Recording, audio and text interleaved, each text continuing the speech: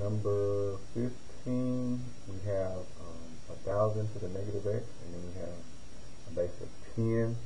And so you want to be familiar that you can write 1,000 as a power of 10. That would be 10 to the third. Okay, so I'm going to rewrite that. I'm going to close it all the way down. So instead of writing 1,000, I'm going to go ahead and write 10 to the third, and then I have that negative x up there. So the 1,000 is equal to 10, 4x power minus 14. Simplify this. I got 10 to the negative 3x power is equal to 10 to the 4x minus 14.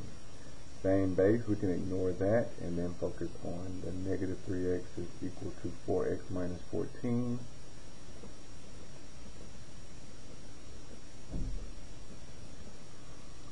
I will move the 4x over with the 3x, so I will subtract 4x, and when I subtract it from this side, I get a negative 7x is equal to a negative 14. Divide by 7 on both sides, and that will leave you with x equals a positive 2.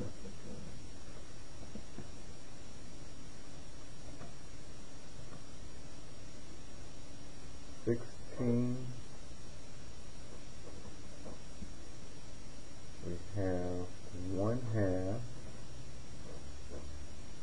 raised to the 3x plus 14 power.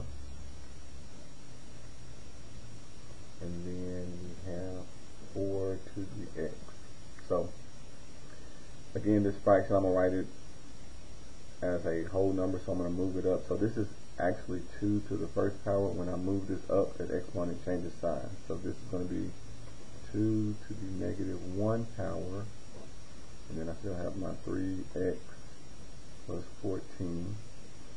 This I'm going to rewrite as 2 squared, that's 4. And it's to the x power. And then now I'm going to distribute, multiply negative 1 times both these guys. So I have 2 to the negative 3x minus 14. Both of them get multiplied by negative 1. Over here we would just have 2 to the 2x power. You just multiply those two powers. Same base now. I can ignore the 2 and focus on the negative 3x minus 14 is equal to 2x. We will add 3x to the opposite, and that will give us a negative 14 equals 5x. And if you divide by 5, you get negative 14 over 5 equals x.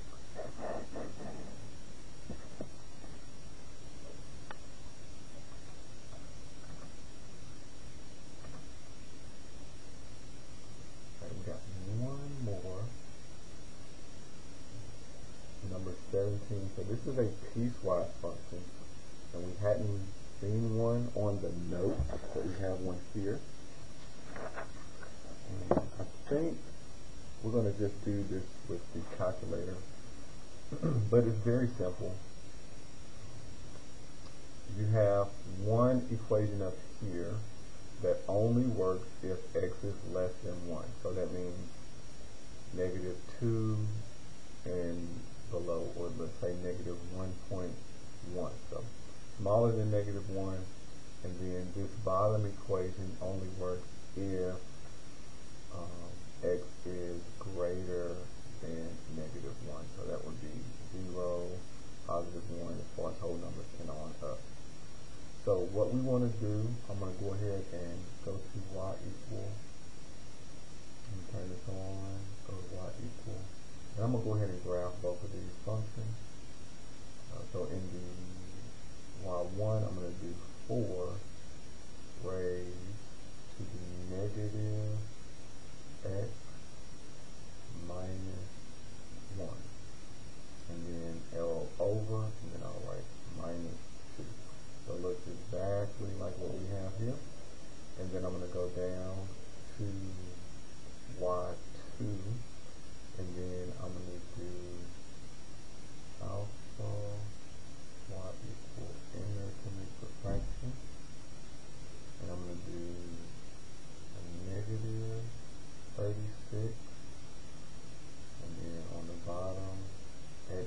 plus 5, and then arrow over plus 8. Now, I can also add this restriction, which I think I want to go ahead and do. So I need to add parentheses. So I'm going to do second and insert to open parentheses, and then I'm going to arrow to the back, and I'm going to close. So when you want to add a restriction, you have to do divided by. So I'm going to say divided by, and then I'm going to open parentheses again, and I'm going to put this restriction x less than negative 1. So I'm going to put x, and the way you get the less than sign, I believe you go to test, which is right above math. So I have to do second test, and then you have these inequality symbols. So I want option number 5 for less than, and I'm going to do negative 1. And then I'm going to close, and then I'm going to go down to the second one. I'm also going to do the same thing, second insert. I'm going to open parentheses, arrow all the way to the back, close parentheses, then do divided by. That's the key to adding the restriction, divided by, and then open parentheses, x, and then second math or test, and this time we want greater than, so that's option 3, and then negative 1.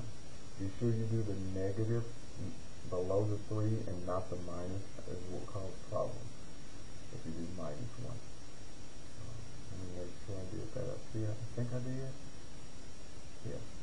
Alright, so I'm going to graph, and then you'll see two different pieces of the graph. So that's one piece, and then you see how it stopped, and then it started a different shape. So that's your piecewise function. You don't have to graph it, but it's just neat. Alright, so all you want to do on this problem is you want to evaluate this function at negative 3. Well, you need to know where to plug in negative 3. You only plug it in to one of them, either the top one or the bottom one. How do you know which one to plug it in? Well, based on your restrictions. This tells you where the function is defined. So this one will only take values less than negative 1, so negative 2, negative 3, so on. This one at the bottom will only take values greater than negative 1, so that would be 0, 1, 2, and above. So since I want negative 3, that means I have to use this function. You can very easily do this by hand. However, since I already have it graphed, I'm just going to hit trace, and I'm going to type in negative 3. And then hit enter. So notice, right now it's giving me an output because it's on Y1. If I hit the down arrow, it goes to Y2, and I'm no longer getting an output because it's not defined. If I go back up, it's showing me Y1. If I go down, that's how you change between functions. So like if I type negative 3 right now, negative 3, since I'm on Y2 and hit enter, I don't get an output. So you got to make sure you're on the right one. But again, you can do this by hand by plugging in a negative 3 and stopping it. But I'm going to go back up, type in negative 3 again, and then we get 14.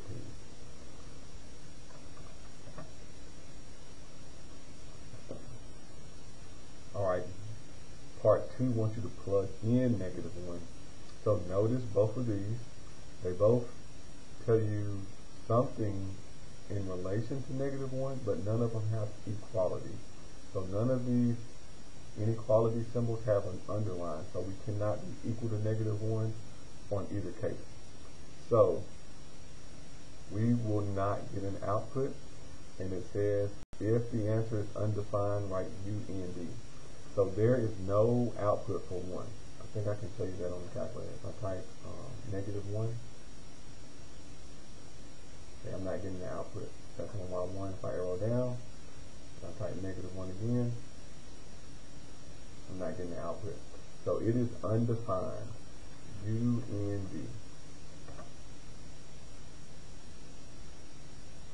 And then if I type 4, this time we will use this one. And again, you can very easily do this by hand. Let me actually show that work for this one. So I'll do this one by hand, but you can do it calculator or by hand. So you just use that bottom equation, negative 36, and you plug in a 4 for x, and then plus 5, and then you have the plus 8 outside.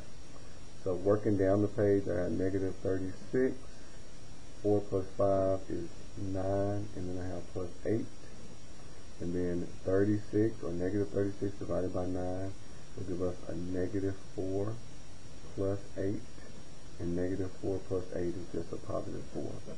So you just get a positive 4, and you plug in 4. Also, again, if you're using your calculator, I'm already on Y2, so I'm just going to type in 4, and hit enter, and my Y output is a 4. So that just kind of confirms.